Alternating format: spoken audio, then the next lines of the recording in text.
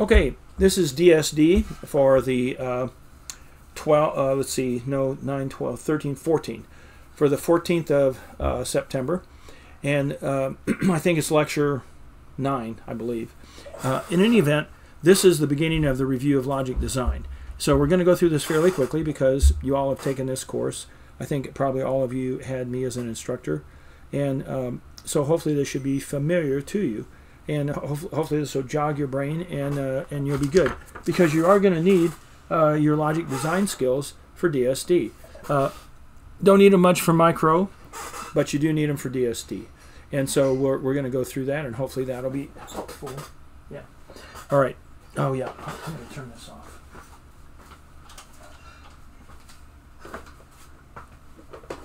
Okay. Very good. That was a little glary. Okay. So, yeah. So let me just look at the syllabus real quickly here. And it is here. And we'll scroll down to where we have the schedule. So you can see, so we have starting on, well, we should have started on Friday, but we didn't quite get to it. But we have Monday, Wednesday, Friday, Monday, and then a test on Wednesday on the 23rd over logic design. So that's how that's planned to be. Let's see. Oh, let me just check too. I will. So homework 3 is due on Monday, and homework 4 is due on the following Monday. So keep those in mind. I did get one question on homework 3. Wanted to know how the test bench could report errors unless he ran it on Vivado. So that was kind of taken a little bit too literally. What you're supposed to do is you're supposed to write a module that counts a certain sequence. Remember, we did this in logic design, and I'll go over that today. That'll help you get that homework done. And then you need to write a test bench to test the module to see if it you put in the clock, and then you get back the count sequence, and you should check the count sequence with what should be the proper sequence, and if it's correct, great, and if it's not, it should report an error. That's how the test bench should work. But you don't have to run it to write that. You can write the test bench just fine. Now, if you want to put it in Vivado and verify it, that's great. I'm all for that. But I didn't. That's not part of the homework. We will, however, do a lab, or maybe we'll do a practicum like that where you do have to do that, and I'll give everybody their own personal sequence, and then you have to generate it and take a video of it counting the sequence. So it's actually pretty easy to do, especially with an FPGA chip, because but what will be interesting, I'll show you several different ways of doing it, and of course one way is just to dump it out of a ROM. In fact, that's probably the easiest way, where you just create a loop and it just spits out the correct sequence, and that's all there is to it. Okay, let me let me shrink this down. I'm still trying to get things sorted out so it actually, so it looks good and is helpful. I don't know. I'll put it. See it here. We'll see how this works. All right, and so I'll yeah, so I'll come back to this homework later on. All right, so let me just start. We'll see if we can make some good progress on the getting through the material. All right, so, and here we are. Okay, so remember, you do need to understand definition of digital versus analog. Basically, a digital signal is a signal that's quantized. You create some number of bins based on the number of bits set aside. So if you have 8 bits, then you have 256 bins, and if you have 32 bits, you have 4 billion bins. But whatever it is, that's the number of bins you've got, and your signal has to fall into one of the bins, and there's no such thing as a signal being between 2 bins. In the digital world, it has to fall into one of the bins. In the analog world, of course, the signal can vary. The actual value of the signal can vary continuously, again within some range, but the problem is noise and your ability to and the precision with which you can read that, and that's oftentimes limited. And the noise especially, because the noise itself may be fairly significant, it will limit your ability to read with precision the signal you're trying to read. And so then you will be limited. So no matter what you do in the analog world, the noise always becomes a big problem. Now, we have noise in the digital world too. The noise occurs on the front end. When we build a device, we normally have what we call an AFE, an analog front end, that acquires the signal. And most signals are acquired by sensors that generate either current values or voltage values as part of that signal. And then we digitize that information. Once we digitize it, if we choose to invest the time and effort and the resources, we can virtually guarantee that digitized value will never be corrupted. That we will always be able to preserve that precise digital value that we created with our analog digital conversion right there at the beginning. Now, when you do the conversion, of course, that's the time when you define how many bits of how many bins you put that signal in, which it basically defines your precision at that point. And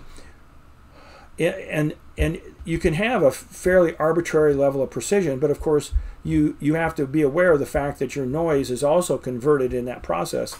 And if the noise, if you don't want to try and push the precision so that you're really measuring a bunch of noise. And part of the push in the digital world has been to do that conversion as close to the sensor as possible, because the quicker we do the conversion as close to the sensor as possible, the more likely that there'll be less opportunity to have that original measurement be corrupted by noise. But again, once you convert it to the digital world, assuming you use adequate number of bits, then you can take steps to preserve that signal in that initial form, so that it will never be corrupted. And it's not that difficult to do. Now, of course, if the system crashes, you can lose data. I mean, obviously there are things, but that's why we have, backups. That's why we have off-site backups. Industries that have had their data stolen and then encrypted, and then they have to, pay the ransomware fee to get it back. They didn't have off-site backups, because if they had, then they would have been able to tell them to go pound sand. They would have fixed their insecurities in their firewall, and then they would have restored their computers and wouldn't have lost more than a day's worth of work. Now that still could be significant, and maybe within that context, it might be worth paying the ransom. I don't know, but hopefully you wouldn't have to lose more than one day. And if you did backups twice a day, you could maybe only lose half a day. And obviously, you maintain several days worth of backups. So if one of your backups is corrupted somehow, then you can always back up just a little further. And again, off-site, because if your facility burns to the ground, it may destroy all your backups. So you want them actually to be in a physically separate location. And there's a whole science of data security and whatnot. I'm getting far afield. All right. So anyway, examples: a digital thermometer, a digital speedometer. But of course, many of especially with a digital thermometer, we're typically using a temperature sensor that produces a voltage proportional to temperature. All right. So quantized, that's the key. Or you can think of it in terms of fitting the signal into one of a number of bins. And your precision depends on how many bins you have. But if your noise is such that you really couldn't tell within 10 or 20 bins which bin it should be in because of the noise, then you probably have too many bins. So there's no reason to have excess bins. Okay, analog, obviously, we talked about this already, varies continuously over a range of values, but we're always limited by our ability to read it. And so here's a good example. Here's a pressure gauge. how accurately can you read this pressure gauge? Well, the answer is not that accurately, actually. I mean, you know, each one of these bits is 2 psi. That's 10, 20, 30, 40. And so you can probably read it maybe to plus or minus a psi, but you sure can't read it to plus or minus 0.1 psi. And so here you've got 3 figures. So you could read this to 3 figures. Here you can read it to, well, 2 figures really. All right.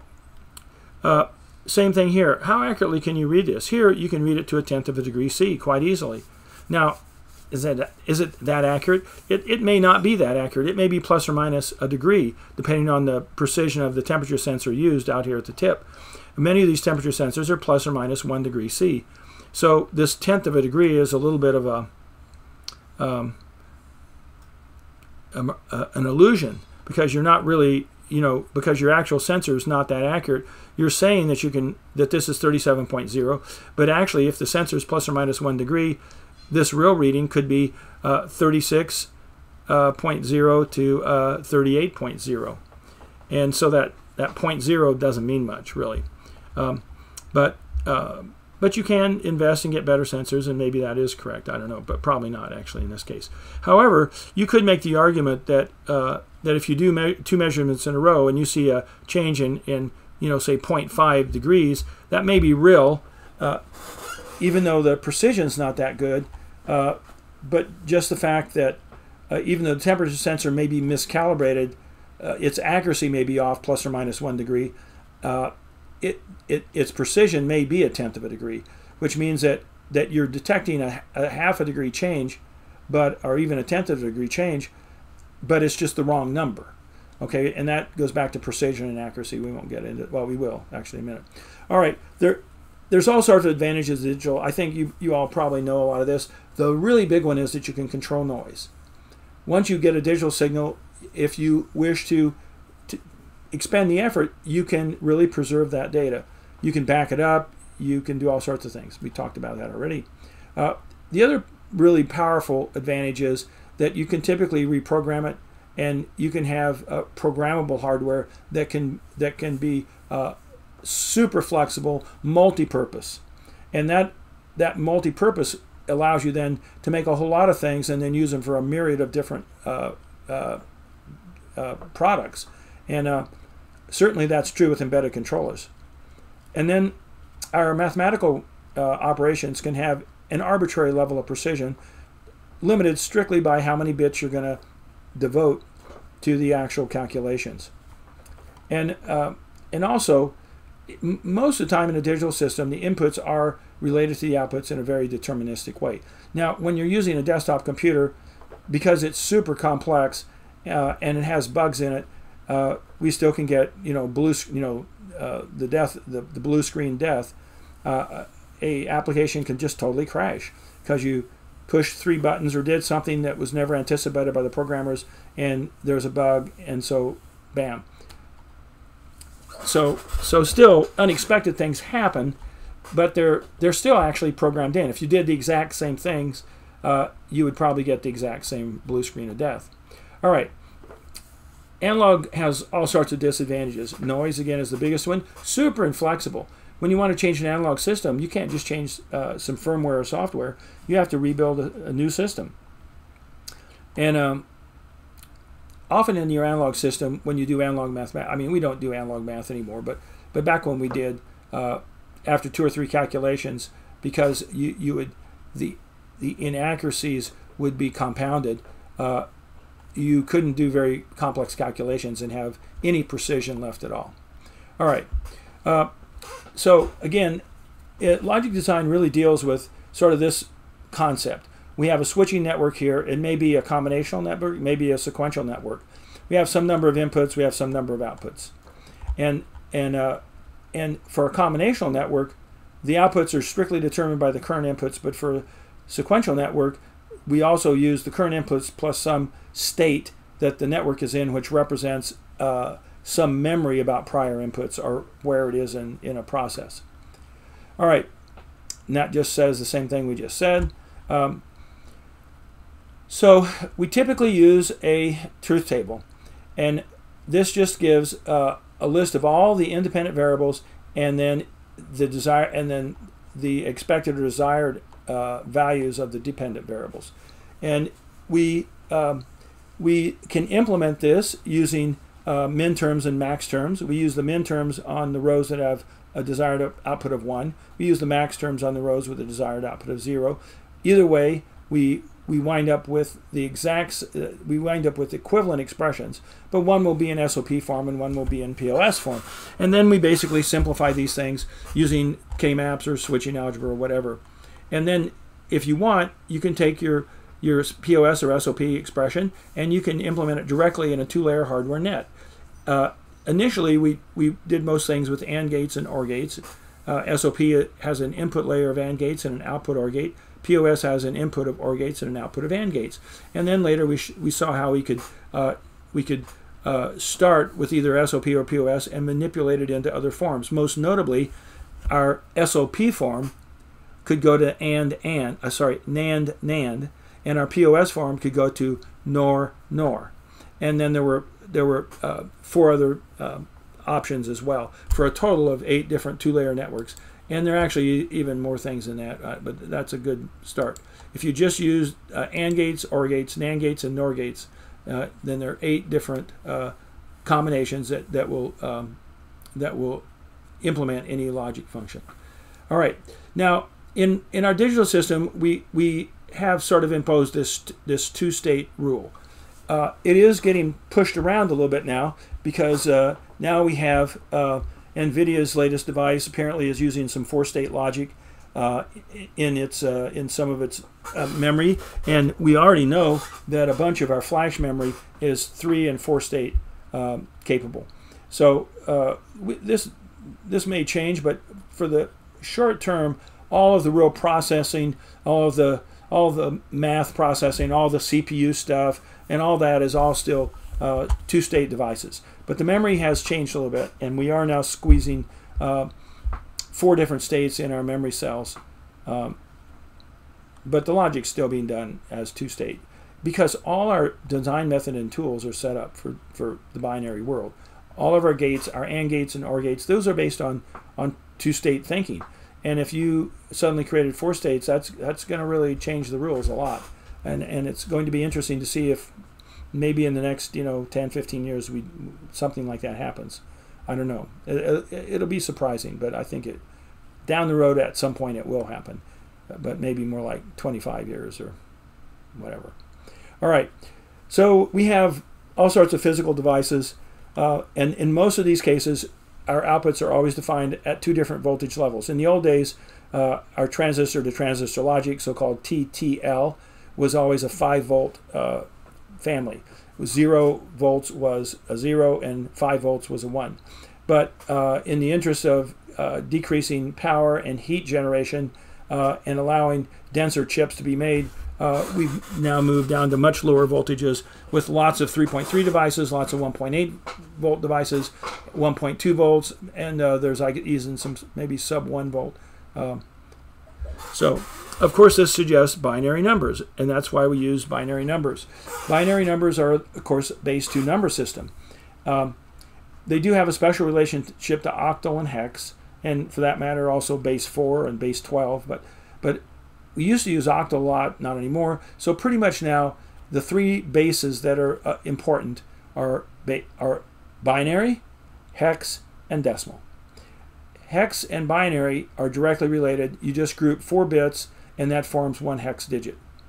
But decimal does not go cleanly into a specific number of binary bits because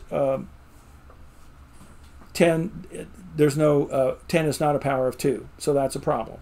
And so there takes a little bit of conversion, and you all learned how to do that. Obviously now you'd probably use your calculators, but it's good to remember. And every base is based on the same idea. You have a base. In the case of decimal, our base is 10. So if our base is 10 or 2 or 16, that's how many symbols we need to represent numbers in that base. So for base 10, we need 10 symbols. 0, 1, 2, 3, 4, 5, 6, 7, 8, 9. There is no symbol for 10. It takes 2 symbols, a 1 and a 0. But we do have 10 symbols, 1 through 9 plus 0. That's the same in hex. We have 0, 1, 2, 3, 4, 5, 6, 7, 8, 9, A, B, C, D, E, F. And remember, you have to deal with lowercase and uppercase A, B, C, D, E, F, which is a little confusing, and but that's where we are.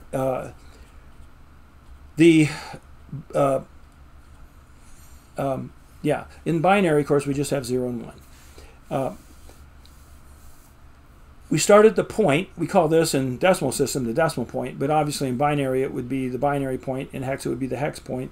So normally we're sort of changing our verbiage to just say point these days.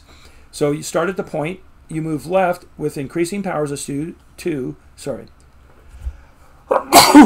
You move left with increasing powers of the base, which in this case is 10, and the first power is 0. So you move to the right with decreasing powers, and the first power is -1 and then -2. In this case, 10 to the -1, 10 to the -2. So that would be 7/10, 8 100ths. 3 times 1 are 3. 5 times 10 are 50. 9 times 10 squared are 900. And that's how this base works. And so when you add these things up, you get the number. Of course, you're adding it up in decimal, and this is how you would write it. So it's sort of begs the question, I guess. But in base 2, that's a little different. We really can, then we have to kind of calculate them. And in hex, same thing. But then we're using powers of 16. So, yeah, like this. So in hex, A32 is 10 times 16 squared, 3 times 16 to the first, and 2 times 16 to the 0 power. So, so 2, 3 times plus 3 times 16 plus 10 times 16 squared. All right. Negative numbers. So there are multiple systems that were proposed, but universally 2's complement is the winners, and that's what that's really what all digital logic uses. There must be some exceptions, but for the most part, that's it. And the reason why is because 2's complement really works cleaner and better when you try and implement it in hardware. The sign of magnitude and the 1's complement both have this problem of 2 representations for 0. And that just isn't going to get it, because then you have to go to extra special trouble to deal with the 2 representations for 0. In 2's complement, that doesn't happen. You only have 1 representation for 0. And so that makes it very helpful. All right, let me, I might just show that. We'll do this, and then I'll switch the camera. I might try it. Well, I won't try it right now. Oh, I don't even have it turned on. So there we go. Okay, and then we'll do a light.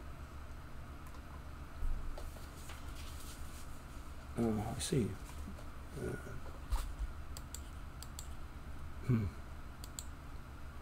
Let's do this again.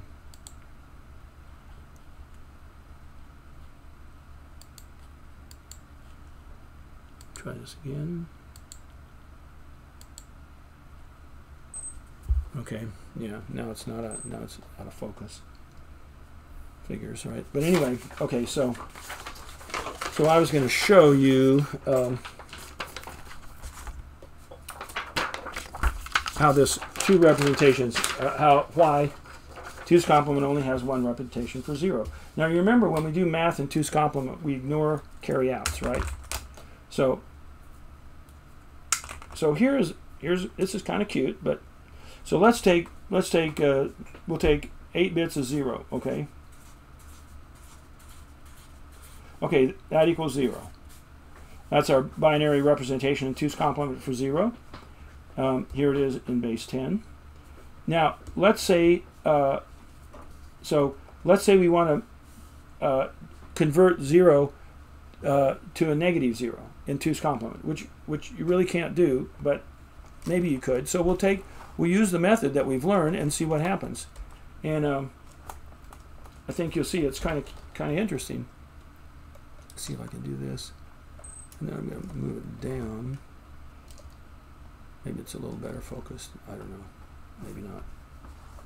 All right. So anyway, so remember the rule. You invert every bit and add 1. That's one rule. So if we invert every bit and we add 1, what do we get? Well, 0 carry 1, 0 carry 1, 0 carry 1, 0 carry 1, 0 carry 1, 0 carry 1, 0 carry 1, 0 carry 1. But that 1 you carry out is ignored because in 2's complement math we ignore carryouts. So you get right back to 0. There's only one representation. And so that's cool. And that really makes 2's complement much more usable than it would be if that weren't true. All right.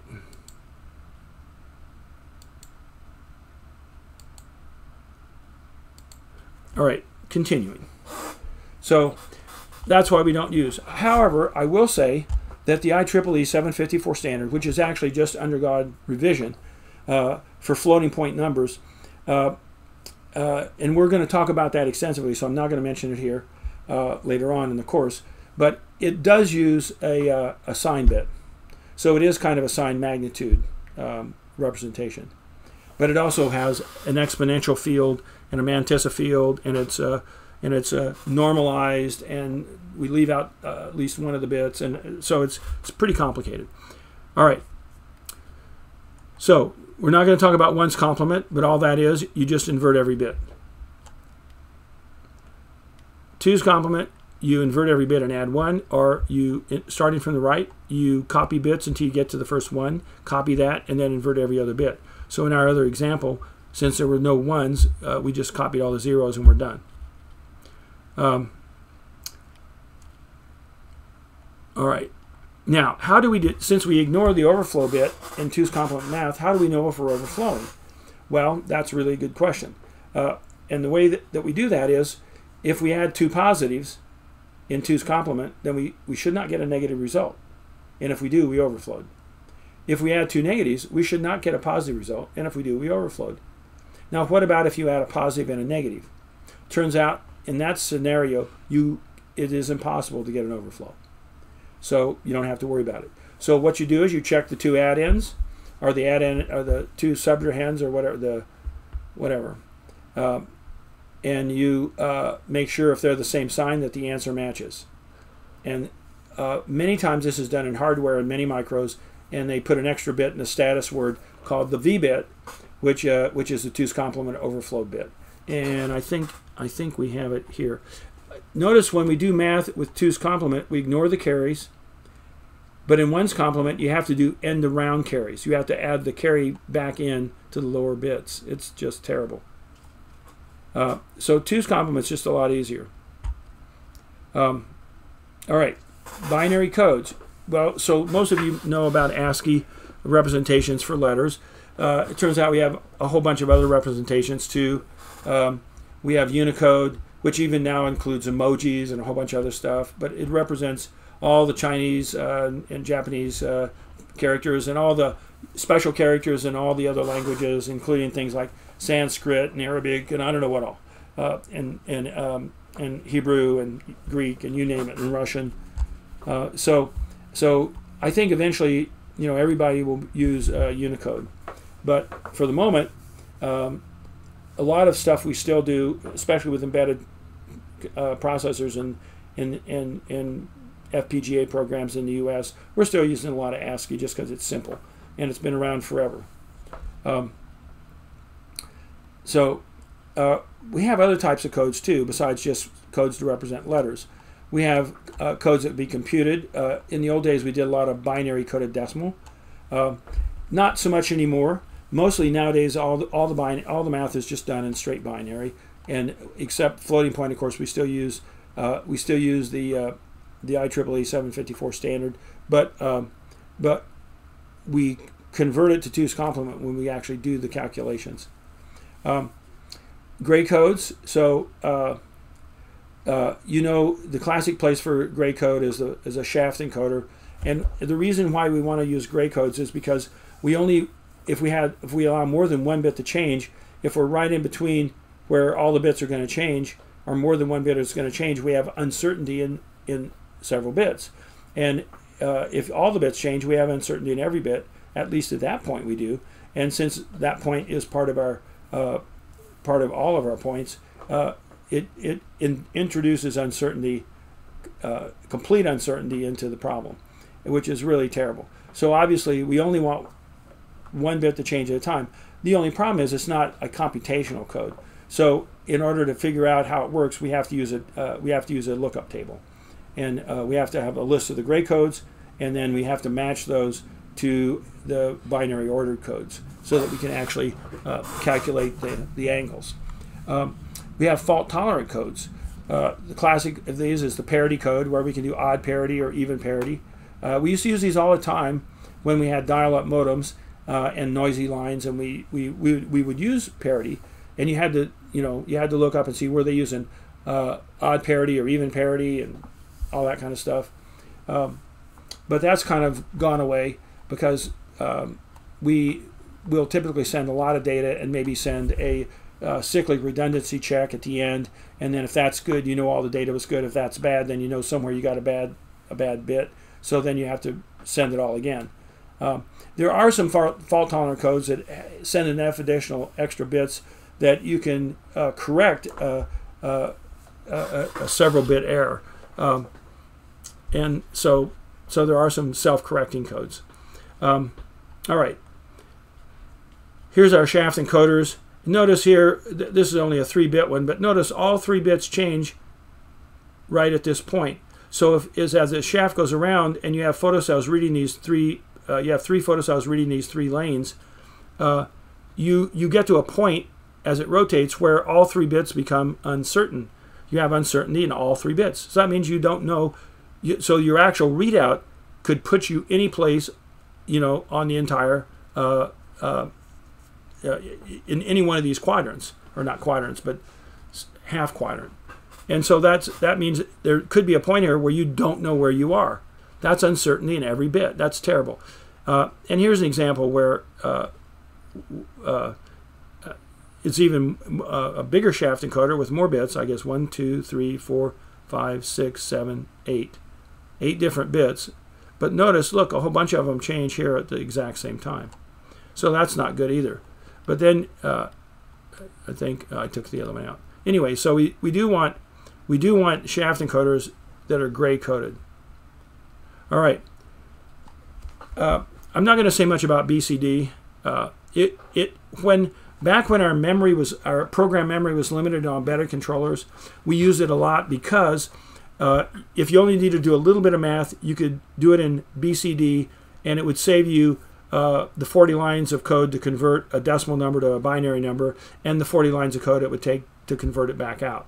And that's 80 lines of code. And if you only had 300 lines of code that you could use, that was a big chunk. And so what you would do, you'd do it in BCD, where you could get by with a lot less code and still do some easy math. Now, you couldn't do super complicated calculations, and so for that reason, it was limiting. But nowadays, it's so much easier to do the math in C. We just use C, and we take the hit because we have bigger program memories. Okay, ASCII codes, we talked about this already. Now, I do want to mention fonts. I'm not going to talk about the old IBM Ibsidic code, but fonts are really important to understand. When you send a character to the screen, or you send it to a printer, now you're not just specifying which one of the 128 characters it is. You're telling it how it's supposed to look. And when you're describing the looks of a character, it takes more information than 7 bits. It takes a number of bytes potentially, and some of these fonts are scalable, some of them aren't. The TrueType and the PostScript fonts are scalables, but there were printer fonts that weren't scalable. You don't see that much anymore. I think we're almost always using scalable fonts now. But in the old days, if you tried to scale up a non-scalable font, it would start to look really terrible as it got bigger. And maybe not so good as it got too small too. Couldn't even discern it. These fonts require a number of bytes, whereas the ASCII codes require 7 bits, and that's why it left room. An 8th bit was perfect for a parity bit. Boolean algebra. So when you just have 2 values, we call it switching algebra. It's just a special case of Boolean. And our switching algebra expressions translate directly into hardware.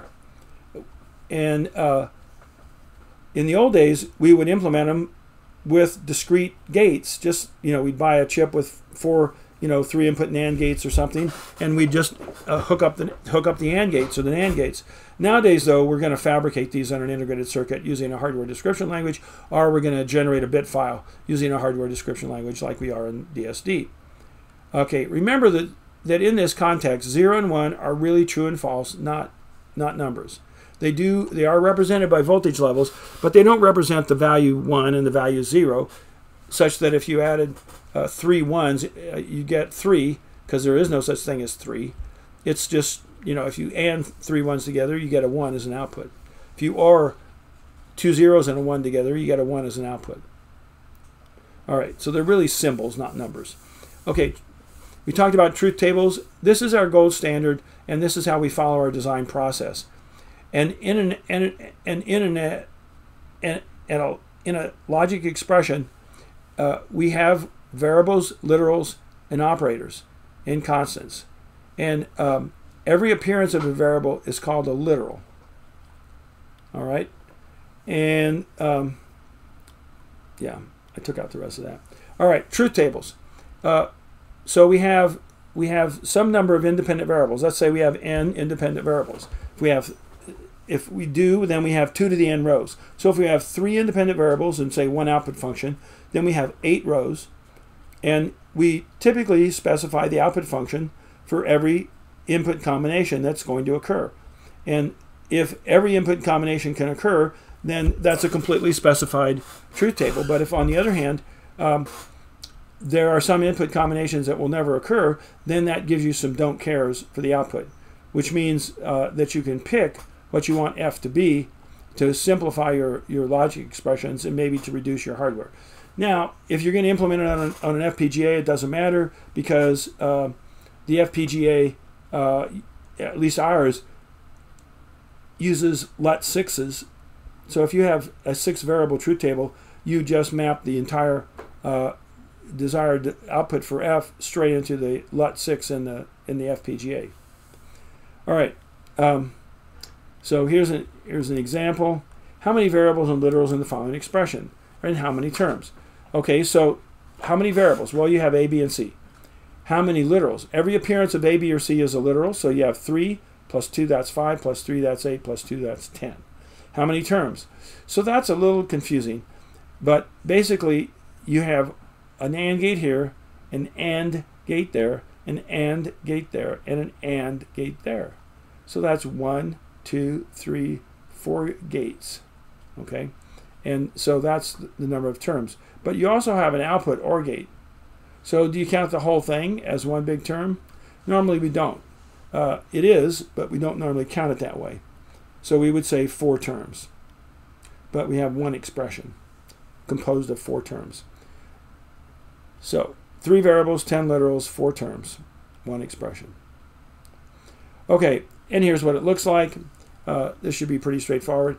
Now we have to pay attention. If we take something like this, but we put parentheses on it differently, it totally changes the circuit and the output, and it's logic. It's not the same anything. So you always have to remember order precedence and use parentheses liberally to make it very clear what you intend. All right. Now, we also have operations with, we have our basic theorems. And you guys have seen this. I'm not going to go through it all.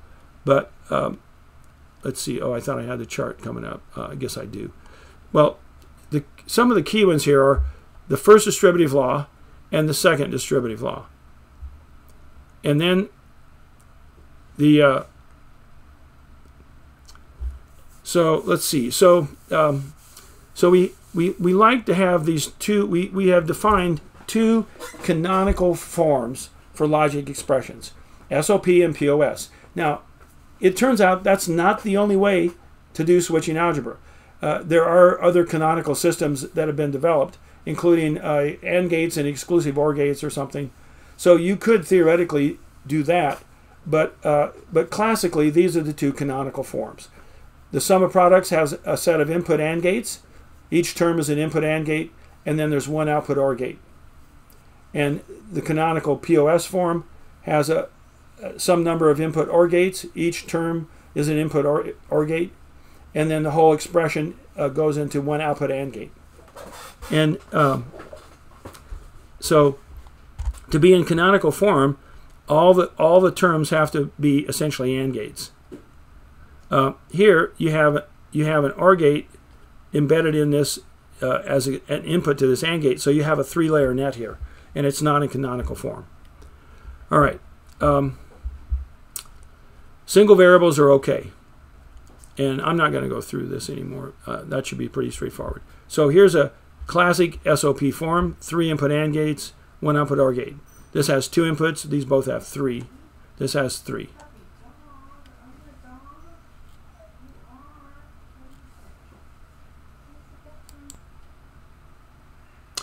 Okay, so anyway, and this is the POS. Notice here we have 1, 2, 3 input OR gates and an output AND gate. These all happen to have 2 inputs, but there's no rule about how many inputs you can have, except that there is a physically realizable limit just based on the capacitance, the parasitic capacitance, and inductance, and you want to keep the propagation delay times at a reasonable level. So so like an AND gate with 100 inputs, and it's not going to happen. In fact, I don't know, probably much more than 6 or 7 is pushing it. All right, so here are all the theorems. You guys should be familiar with this, although I'm not going to give you any really difficult switching algebra problems. I might ask you some simple things. You should be able to do some simple switching algebra. So you should go back and review a few of those things. Okay, inversion. We should know about De Morgan's laws, and the key to De Morgan's laws is that we invert the variables. To invert an expression, we invert all the variables and we invert the operator. So this is an OR gate with X and Y in, so we turn it into an AND gate with X prime and Y prime in. Here we have X and Y going into an AND gate, and if we invert that, we turn it into X prime and Y prime going into an OR gate. Notice that this is not true, and a lot of students want to think it's true, but it's not. XY is not the inverse of X prime Y prime. It would be X prime plus Y prime. You have to invert that AND operator also. Okay. When you use De Morgan's laws, use parentheses liberally so you keep track of everything and don't make an order of precedence mistake. So here you have A prime plus B, that quantity times C prime. Well, what's going to happen is you're going to change this is C prime ANDed with the output of this OR gate. So you're going to change that into an OR gate, but you're going to change this OR gate into an AND gate and invert all the variables. And if you're not careful, then you can wind up with, well, in this case it's okay because you wind up with AB prime plus C. That's easy. But if you go the other direction, then you can wind up with A prime plus BC or something, or BC prime. All right. We're not going to talk, I don't really care about dual, and the dual is, I don't think it's used that much anymore. It was a little more important in the old days when people would do lots of designs with logic gates, and for some reason some groups would do their design in negative logic, and other parts of the same group of the same project but a different group might do theirs in positive logic, and then they would have to marry them up by taking the dual of the negative logic so it would become positive logic. So that's kind of how it's been used. It also is used to form all our paired theorems, but it's not something that we're going to really deal with. If f equals g, then f prime equals g prime, and the dual of f equals the dual of g.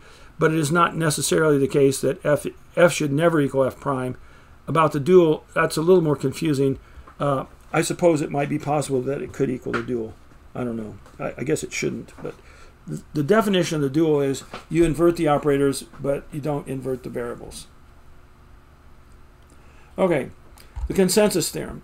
So you should remember from logic design using your K-maps how you could easily see the consensus theorem and how it was a little tough to see it like this. But obviously xy plus x prime z, so that makes yz the consensus term, and here it is. You don't need that term, you can just drop it, and that's still equally valid. However, we know that hazards can arise because we don't include that consensus term. So sometimes we'll go back and add a consensus term just to avoid a little glitch if we switch from one critical state to a different one, which the consensus term would have covered. All right, we have 3 rules for simplification plus the consensus term, making it 4. We have the ability to combine terms. This is what we used extensively in our K-maps. xy plus xy prime equals x. We eliminate terms, x plus xy equals x, and then we eliminate the literal. X plus x prime y equals xy. This x prime literal gets dropped out. You don't lose the whole term because you still have to have the y, but the x prime you can leave out. And that's easy to understand. If x is 0, then this will be 1, so it just becomes y. And if x is 1, then this x already rules the day. It doesn't matter what y is. So it really just becomes xy. Sometimes you can do really tricky things. You can add a consensus term, and then you can delete other ones. But the K-map sort of removes all this playing around, because with the K-map, your visual system allows you to instantly see the optimum solution, or at least after you look at it for a minute, you can see it. Multiplying and factoring theorem. This is very important. So the three biggest theorems for switching algebra, besides the simplification theorems and the basic identities, are the first distributive law, the second distributive law, and the multiplying and factoring theorem. All right, exclusive OR. So you should know this quite well. If you have 2 1s, it's a 0. Otherwise, a single 1 is a 1, and of course 2 zeros will be a 0. Now, what happens when you have 3? And when you have 3, what happens is, and I don't know if I have that, when you have 3, then if you have 2 1s in a row, then you output a 0. If you just have 1 1, you output a 1, and if you have no 1s, you output a 0. What if you have 3 1s? And the answer is, if you have 3 1s, you output a 1. So that's a little confusing, but that's how it is. So you can say in some ways it's not an exclusive OR. It's an odd gate. Maybe is a better way to put it. The equivalence gate can also be called a XNOR gate, and it's exactly equivalent to the OR gate. To the exclusive OR gate, except you invert the output. Okay. So we can take a truth table and we can implement it with SOP or POS. If we have don't cares, then we can try and take advantage of them to improve our ability to simplify the resulting equation. And so here's an example. You should know this. So you would take these 5 rows here, all the minterms for these rows, so A prime B C plus A B prime C prime plus A B prime C plus A B C prime plus A B C. And then you could simplify it as best you could. Here's the max term, the quantity A plus B plus C times the quantity A plus B plus C prime times the quantity A plus B prime plus C. And you multiply those 3 terms together, and that gives you the max term solution in SOP form, POS form. So here they are, min term solution, max term solution. These should be equal for the same problem. All right, our abbreviation, shorthand abbreviation, we use a little sum sign for the SOP for the min terms, and then we just write them. A lot of times we'll write an M, and then we'll write 3, 4, 5, 6, 7, And for the max terms, we use the multiplication sign. We do it like this, the big M and 0, 1, 2. For the other one, we would have done the sum sign, the little m, and then the indexes that are represented. In this case, 3, 4, 5, 6, 7. All right. So when we have incompletely specified functions, we can choose the don't cares in a way that makes our solution smaller, if we choose to do that. All right. Remember, we've learned design by iteration, and so what we do here, instead of designing this adder, because we had 4 bits of A, 4 bits of B, and a carry in, so 9 independent variables, 5 output variables, 4 bits of sum and a carry out. Because of that, that design could actually take quite a while. It would have 512 rows, so you could spend a lot of time getting that sorted out. So an easier way to do it is design a complete 1-bit adder with 1 input of A, 1 input of B, 1 carry in, 1 sum output, and a 1 carry out. And then you just daisy chain those together like this. And it's a whole lot easier to do that. And the design looks like, I thought I had it written out.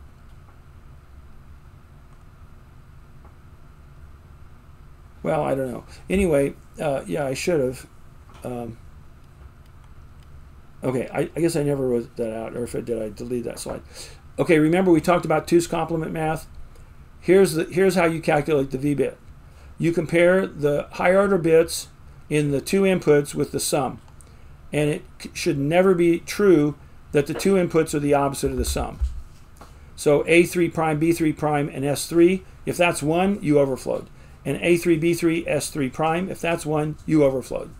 So that's how you calculate it. And like I said, many processors do this in hardware so that you have this bit directly available to you. Okay, subtractor, all we do is put a 1 in. So basically we invert, say if we're going to subtract B from A, we invert B, all 4 bits of B, and we add a 1 to the carry in. So that's inverting B and adding 1. That makes B a 2 complement. And then we just add it to A, and that effectively subtracts it. And it works great. And that's why 2's complement is so popular. Queenie-McCluskey. So you remember, so we did K-maps and Queenie-McCluskey. Yeah, we kind of jumped along. I don't know, somewhere we skipped K-maps here. Oh,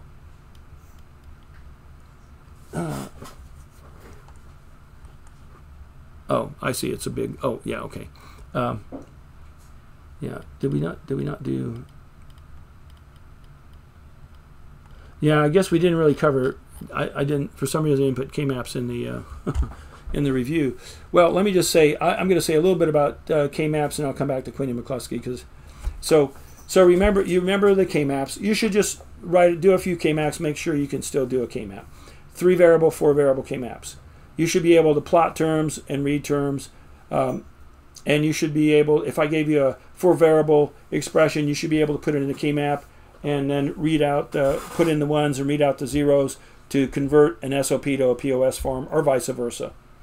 We can use them to show that 2 things are equivalent. We can convert from one form to another. There's a lot of uses, but the primary use of a K-map is to simplify our SOP or POS logic expressions.